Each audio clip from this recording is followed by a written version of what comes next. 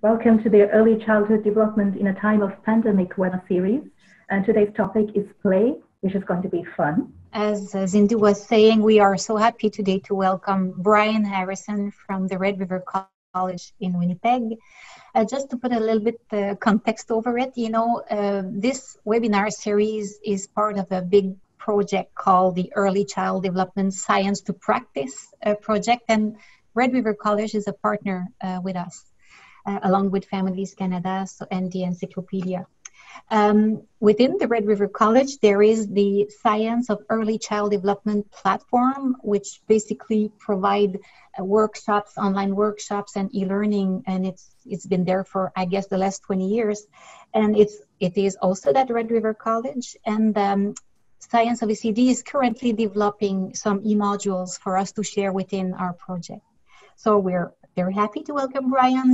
He's been, aside from all these diplomas in, bachelor degree in education, a master degree, he has been an educator working with human beings through the whole continuums from toddlers to adults for the last 30 years. Brian is currently a member of the research faculty in the Health Science and Community Services Department of Red River College. We are very happy you're here with us, Brian. But thank you, Isabelle. Thank you to all the Families Canada people. It's a real delight to be able to talk, to share my thoughts on these topics. So yes, the background of my work is that I'm largely sit in my office, this dark little office that some of you can get little hints of. And I work on the computer. So I will work on our Science of Early Child Development resource and associated courses. I work on online workshops for Families Canada, many other things. But I really do have a very strong passion for early childhood education. So anytime I get the opportunity to talk about things like positive guidance or play or any of these related issues, I'm more than happy to come out and share that with you. All right, seems to be working.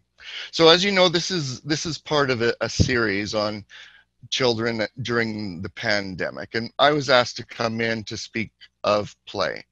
And probably, aside from my academic background, is probably best if I just give you a background on what play has been to me and my experience with play. So I'm just going to go to my next slide for that, if you don't mind.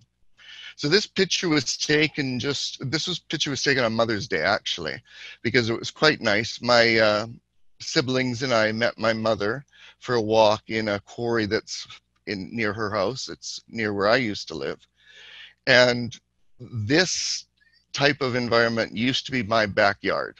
So I grew up in just north of Winnipeg, Grey Cup champions. I don't know if there's any Saskatchewan people out there or not, but I just want to emphasize that Winnipeg is the Grey Cup champions this year. So I grew up north of Winnipeg, and our backyard was an abandoned quarry. And you can imagine what a wonderful place that would be for a little kid growing up. Now I've got two brothers and two sisters, but my closest in my age, my brother and my sister, we would play together all the time, everywhere. And one of the main things we would do is go up into the quarry. So you go up in the quarry, you could make little houses for the tadpoles. You could make all kinds of forts and farms, whatever you want to do. Beyond every bush, like in the background you see there, you could go through there and there'd be a new place to explore. You could, if you wanted to, have a rock fight. And for the record, if you ever get into a rock fight with your brother, it's the older brother who's responsible if anybody gets hit in the head, which was me. So of course there's dangers of children going out and jumping off cliffs and throwing rocks at each other. But I think most of us recognize that within reason, children are pretty safe if they go out and explore, because we know what our limits are. So this is not my backyard quarry. My backyard quarry was one quarry over, but this is the type of environment that I grew up in. I was also blessed in that my parents were cleaners, and they would clean, amongst other businesses, computer companies. So a place like Burroughs Business Machines, there's a place called Symbionics. So me as a little kid, and this would be the very early 70s, I would be able to go into these buildings and see real live computers operating or just sitting there. Now, we knew that we weren't supposed to touch them, and I don't think any of us even thought about going and touching any of these things. But if anything that was in the garbage was fair game. So there was always interesting things to explore, little doohickeys and whatnot that we didn't know what they were, but it didn't matter. So a couple big takeaways that we got from those experiences is the freedom and openness of play. It's something that I've really come to appreciate, and something that I really promote is a lot of freedom in children's play and a lot of open choice. And that's the type of thing you're going to hear probably in my story coming up. So the main message, the key takeaway here is very simple. It's just simply promote play and be there. That's the message that I'm going to hopefully leave with everybody. Now, these are obviously very deep thoughts and complex issues if you get right into them. But that's the one thing I think I'd like people to take away. What we need to be doing now during this pandemic, as all times for young children, is to promote play. And that can be support play, encourage play, prepare for play, but to take play seriously and give children opportunities to do it. And we're going to talk a little bit more about that. And the second part, this hugely important part, this component of play, is for us to be there. And I don't mean for us to be there running their play, and I don't mean being there with them all the time. My mom certainly wasn't with me in the quarry most of the time. We'd be in the quarry all day, and then we'd hear a big dinner bell that my mom would ring when it'd be time for us to come in and wash our hands and eat. But what I'm suggesting is that we make ourselves available, and we are with the children, at least in good chunks of time, to make good, meaningful human contact, to support relationships. So these are my overall key points. Whether it's pandemic time or happy days that will come again, we want to promote, encourage play, but we also want to be there with children. We want to make those contacts. We want to be there emotionally and cognitively for the children. I do like to share these filters, and by what I mean is things that I'll use to guide the topics that I'm discussing, or the suggestions that I want to make. So I will be really focusing on the nature of children. One of my more recent teaching, there's touching the face again, most recent teaching experiences, which was so nice, was going into some different First Nations communities, and myself and a couple colleagues, we would work with teachers who are kindergarten, nursery school teachers, and their EAs, and we presented a course on learning through play. And one of the main things that I always like to suggest was that you want to work with children, work with their nature and not against it. So for example, children need to move, children need to be loud, children need to be active. So if your planning of your day focuses on mostly having children be quiet and sitting and listening, then you're fighting against the nature of children. But if you work with the nature of children, if you accept that they need to move and act and be active, and that they need to play, then you can plan your days. It's going to go much more smoothly for yourself, more smoothly for the children, and it's going to be more effective, I believe, in terms of education. So when we're thinking about how we can provide play and how we're going to be there for children, how we can support them, let's recognize children for who they are and work with that. Another aspect, filter, if you will, that I like to focus through is the idea of respecting our own needs. The poll early on came out, seems like there's a lot of people who are listening right now who are group caregivers, and that would be my background, the ECE background. So for ECEs and other people who work with young children, I may be more critical and say, well, your job is to do this, your job is to do that. For parents, I'm always ready to cut some slack. It's not easy being a parent and being with children, and to be with children 24/7 nowadays, it must be very, very challenging. I have 2 grown kids, so they're not a challenge. So if you need to take time to yourself, feel free to take time to yourself. If you need to catch up with your story, watch your Coronation Street, whatever the case may be, give yourself that respect, give yourself that opportunity. Nothing I want to come out of this webinar would be in any way shaming parents or even shaming ECEs and other early childhood caregivers. We don't want to look so much in terms of what's good and bad. Are we doing our job right or doing our job wrong? What I want to do in this discussion today is help develop a sense of what is a good path, a good approach to supporting children through play. And as long as we're moving along that path, we're doing just fine. So respect yourself and accept reality. None of us are perfect. Perfection cannot be achieved. Let's just move along that path. And the final filter that I think really shapes my thinking is, if nothing else, and this is not just play, but anything you do with children, make that human contact, that relationship thing, the most important type of thing. Make that as, okay, if maybe I can't get them to remember all their colors, or maybe I can't, how am I, especially as home teachers, homeschooling now that so many people have had heaped upon them, I'd say please don't panic about your children not being, getting out of geography lessons you may do with them that they would get in school, for example. The main thing is be there for them, communicate with them, and make human contact with them. So those are the bigger, broader filters that kind of shape my thinking. So the first big question that we're asked to address was why it matters. And I don't think that's hard for most of us.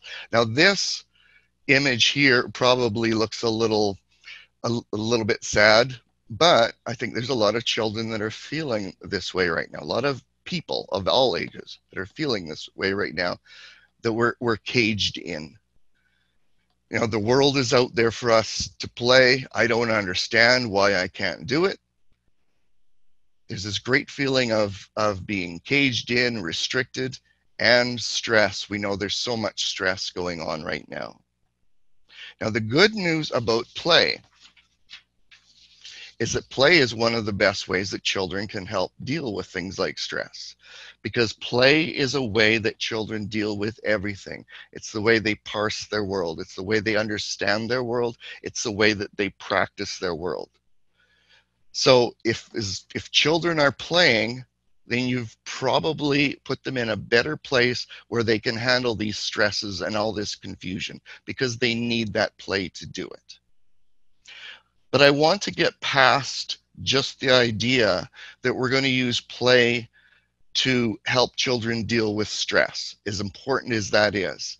I would like us to keep moving to promote playful opportunities, playful experiences where children can get past the stress and be doing the kind of play that they need to support their development in general. So that's one direction we're going to get.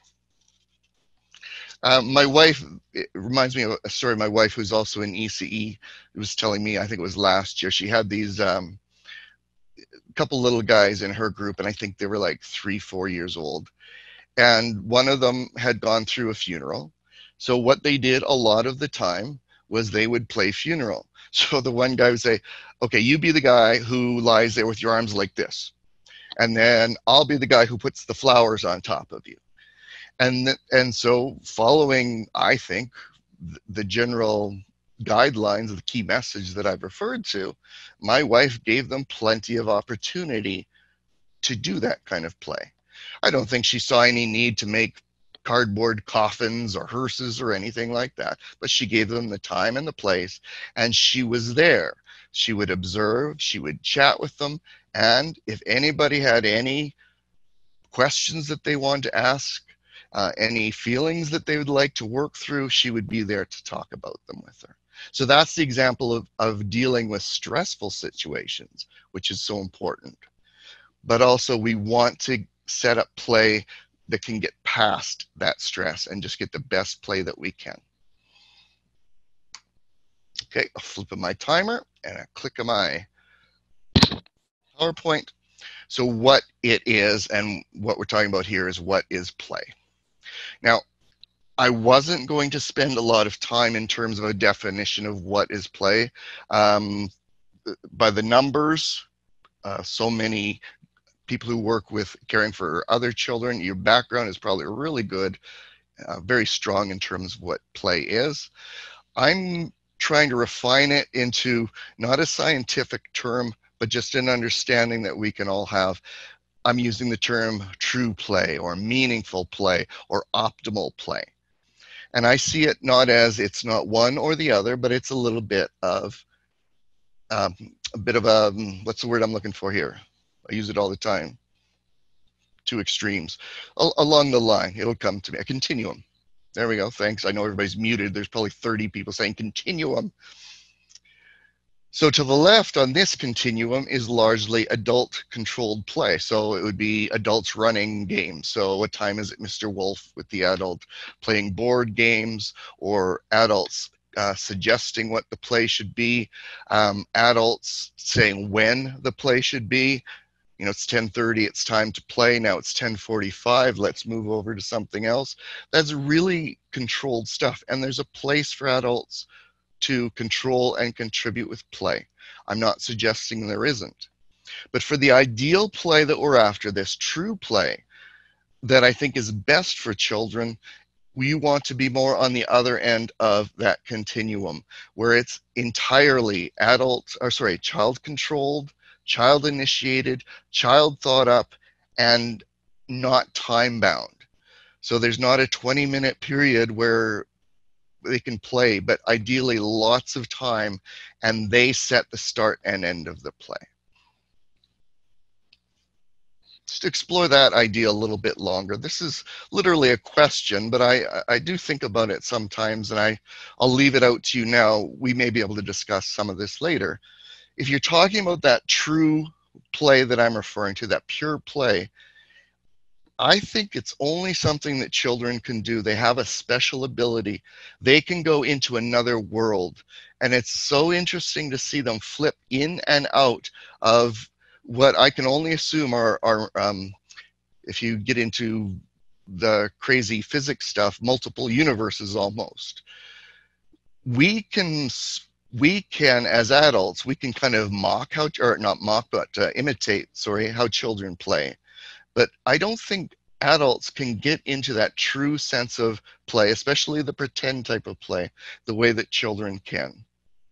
So this is again a deeper look at the type of play I think we should strive for. That's my opinion, and we can discuss that a little bit later. But true, meaningful, child-initiated, child-controlled play, it is what it is. It starts when it starts, and it stops when it's time to stop it. Now, what can be done? I've just put a number of ideas on here. First of all, in terms of supporting play, I think especially in the time of COVID-19, and perhaps in the time of overprotectiveness of children that we sometimes see, we need this outdoor and active play. Especially if children are caged in, especially if children are being stressed. But this is important all the time. I've got a link from the encyclopedia that I'll pass along in the chat. I've got a few links that I'll pass along at the end in the chat room if anybody wants to grab it. There's some good stuff from the encyclopedia, early childhood encyclopedia, that really supports this type of stuff. So if you can get outside, please get outside. If you can go for a walk, please go for a walk. For lack of time, I'll just make sure I'll cover most of these. And in my mind, these ideas are just things that are going to help you generate ideas in your own mind. And hopefully you just share a few ideas in chat as well that other people can check out too. So one key thing I find that really supports play are these two next ones, the idea of variety and novelty. So variety is choice, so they can do different things. And novelty, if something's new, it's going to be interesting. So when we were up in the quarry, there was always something new to find, new fossils, new interesting rocks. When we were cleaning out these different businesses we were at, there was always something interesting in the garbages or by the back door that was going to be thrown out. New things are always going to get children's attention. So if you're finding that children are bored, and by the way, I always like to say that boredom is it's an opportunity. Nobody's going to die from boredom, but there is some benefit for us to help children get away from boredom, because then it just makes life a little more easy, because children who are playing and are happy are a lot easier to be around. So one thing, you may want to just switch things up. Go find some junk that you haven't had out for a while. Go into the basement, go into the attic, go into the garage. And remember, what's junk for us are spaceships and tanks for little children. They have amazing creativity, amazing imagination. So if you give children new things, they're going to be much more interested than the same old stuff again and again. And there's no need to spend lots of money. There's no need to spend any money. Loose parts, in other words, open-ended material, just junk, just stuff is interesting to children. So give them opportunities to see these and to use these things. I did have a thought about what I might do if I was at home with some young children. I think, well, let's accept reality, you know, that we need to get stuff done, and we want the children to be playing. So maybe you choose a room in your house or a closet in your house, empty it completely, wash the walls, give it that kind of cleaning that you want. Dump all the stuff in the living room. It's going to be a mess for a couple days, but maybe you can use all that stuff you bring out, make some kind of Rube Goldberg type of game, you know, where one thing falls over, knocks another thing over. Do a Google of Rube Goldberg. I think it could really support a lot of children, especially school-age children. But what I was thinking, okay, I'll do that. I'll clean out a room and then give that room to the children to play in for a day or two. And just having that new space can do some really amazing things for them. Similarly, forts. And when I say fort, it doesn't need to be technically a fort. It could be children may turn into their dance studio, whatever private little space of their own that they want. If you give them that, it gives that novelty, something new to do, and it gives them their own space to be. And that's great if it gives you a little bit of breathing space too. And I know that sounds a little bit counter to my advice of being there, but especially if you're a parent, you can't be there all the time. If you're an ECE, you're working with other groups of children, that's your job as much as possible to be with children at individually small groups. But there's nothing wrong with parents giving themselves a little bit of a break, and some kind of fort or playroom somewhere else is a great way to do it. And I come back to my idea of freedom that I got from the quarry play, for example. What kind of freedom can you allow for children? And I think back to that caged child image, and it takes me again to the outdoor play. Is there a place where you can go and nobody has to hold hands and nobody has to wait and nobody has to just be part of a machine, but they're free. They're free to run, and they're free to explore, with, of course, the safety that you can see them and that they can come back when you need them to. Definitely something I would like really promote. Any type of play opportunities that provide freedom is going to be valuable for you. Of course, there's a lot more, and I'm hoping that people are tossing some ideas out in the chat room or the chat section, because I'm sure a lot of people have lots to offer. But I'm going to go to my final big point here, because my sand is starting to run a little low. And this is the idea of being there. It's the humanity part. Especially parents, take care of yourself. Block off times for yourself, but maybe you can block off times when you are with your children, and that's the priority. So it might be that morning walk that you take every day, or maybe it's the after lunch time when you get together and you all play, or you just join in the play or sit with the play with the children.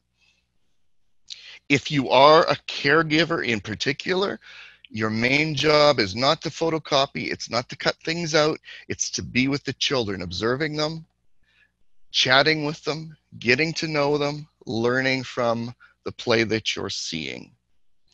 And the number one thing that I always suggest that any adult can give to any child, and this is part of the being there thing, is to have meaningful conversations.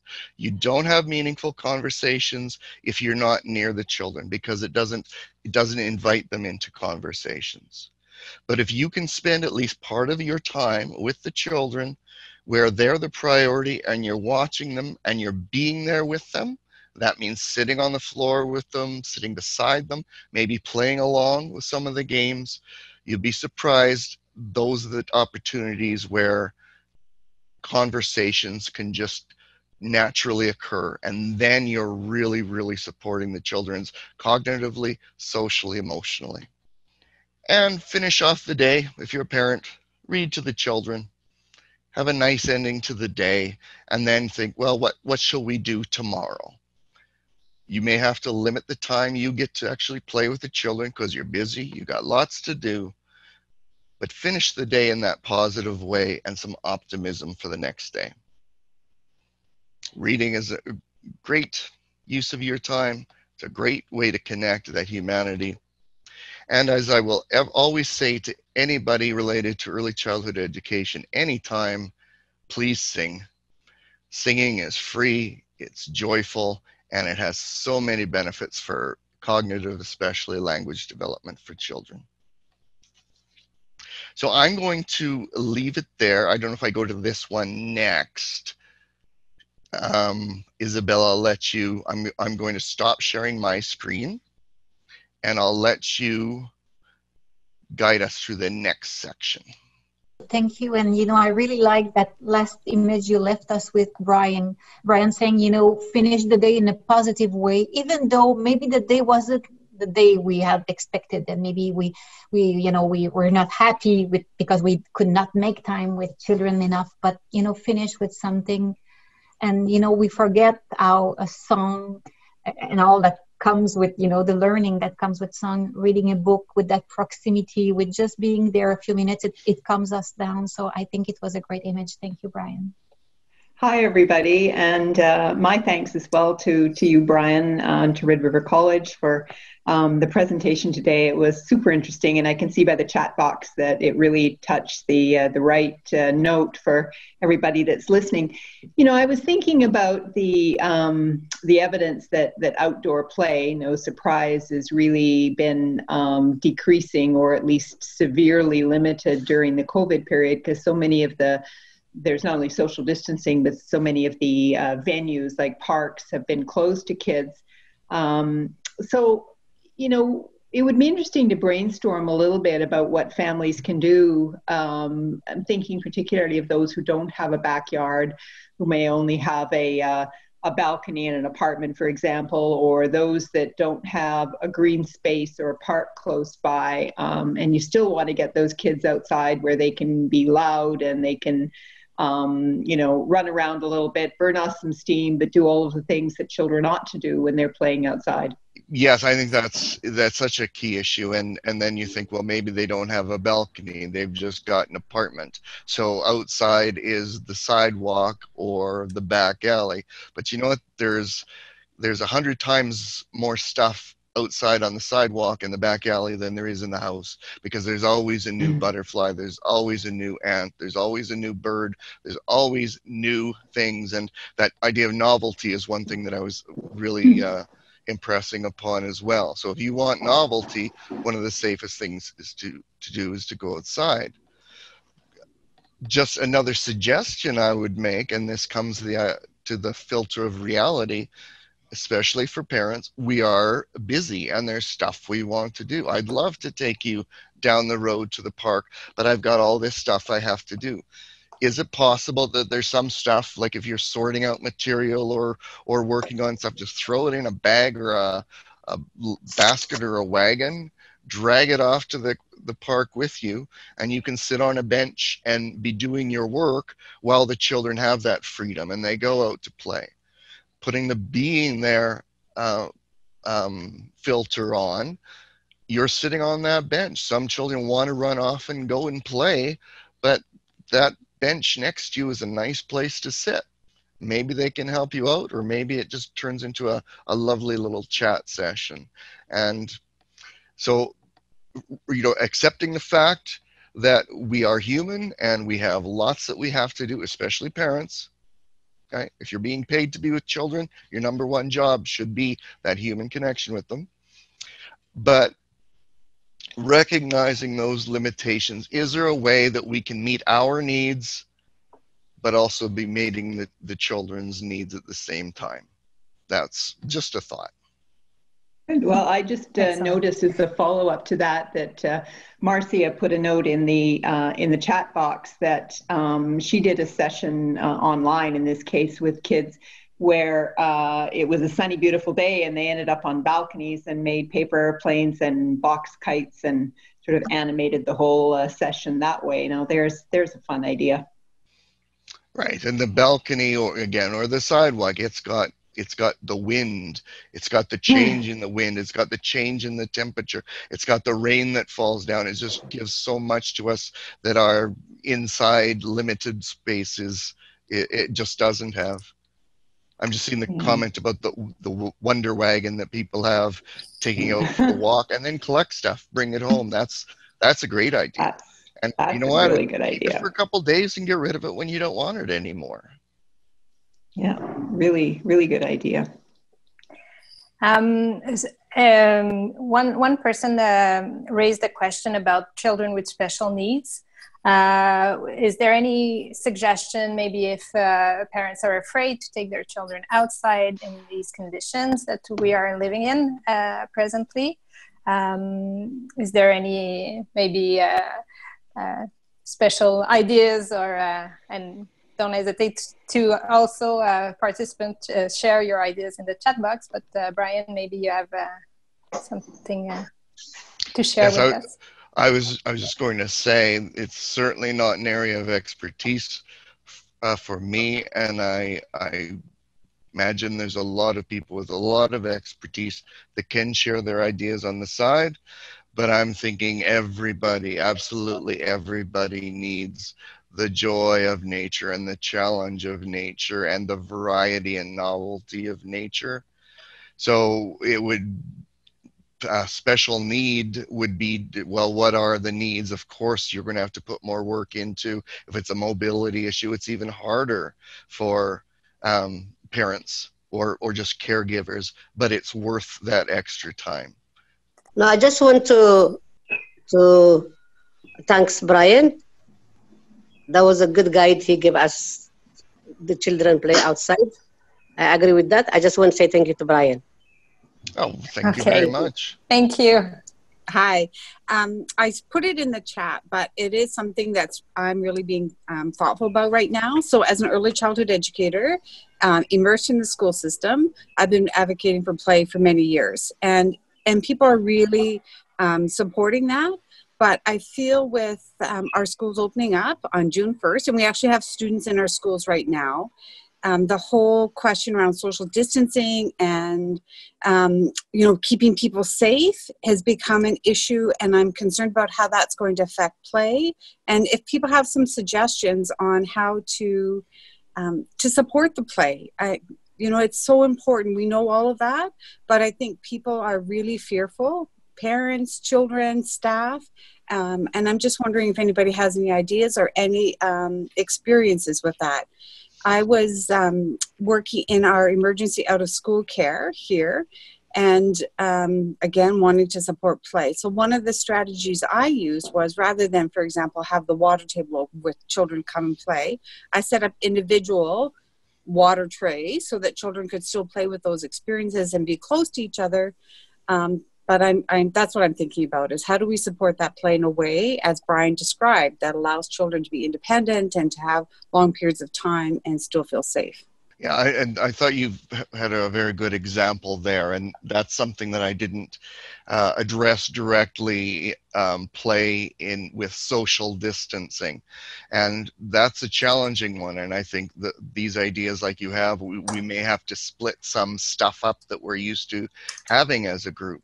But I don't know how we're going to handle some of these things. We may just have to accept, and I speak for myself here, I don't want to get anyone into trouble. We may have to accept that if you're going to have children together in groups, that there's going to be touching and that there's going to be exchange of germs. So I'm thinking we'll probably have to be careful with our sanitation and encourage the hand washing, but not in a way that panics children, but try to keep our hands clean and keep ourselves a little separated more than we have been in the past. But the number, I guess one of the biggest things for me again is that humanity thing. And especially, my background is working with a lot of toddlers and preschoolers. The idea of not touching children, not hugging them, not having them sit on your lap when you read to them, this is, I think this will be a challenge. And what we need to do then, if we are having less physical contact, then we have to make our humanity shown even stronger in other ways. So that is the idea of just being there with the children, watching them play, maybe play along, talking with them, but being available for them, because it shows that you care about them as people. So especially you people who are paid to be working with children, because I don't mind lecturing people, because that's my background. I'm working with children in group care. It really now more than ever is not a time to spend your time cutting out little ducks for them to glue stuff on. It's not a time to do the photocopying. It's not time to sit behind a desk. It's a time to get to know each and every one of these children individually, and it's a time to chat with them, to sing songs with them, and to be there with them. So I'm guessing I didn't really answer the question. I kind of took it in my own little direction. But Colleen, I think that's the model that you suggest, where maybe we can't do the big water table. Maybe we can have more options for these individual types of play. But I don't know how we're going to move forward with any kind of idea that children are not going to come together. And I don't see a very happy future where we as adults are not allowed to be in the personal bubble of children. Again, thank you. There is so much, and I know those ideas. I think, and one thought that I have in mind is, what you're saying, Brian, about, we'll be, and Colleen, what you said about, we'll be testing new ideas where exploration can be there differently, but so much ideas will be developed, and creativity, this situation probably will be enabling us to try new ideas, but there's so much to learn. And I know that among the group here, there's so great ideas. So please share those ideas so we can build on from that. Thank you. And there Yes. are a lot of ideas in the chat box, so I invite you to save the chat box before you leave the meeting, because everyone is just sharing, and it's great ideas for indoors and outdoors. So yes. And Brian, you want to say a final word?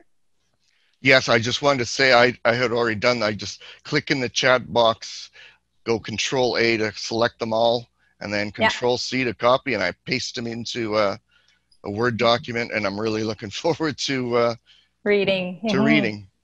Excellent. Well, thank you, everyone. That brings us to the end of today's discussion.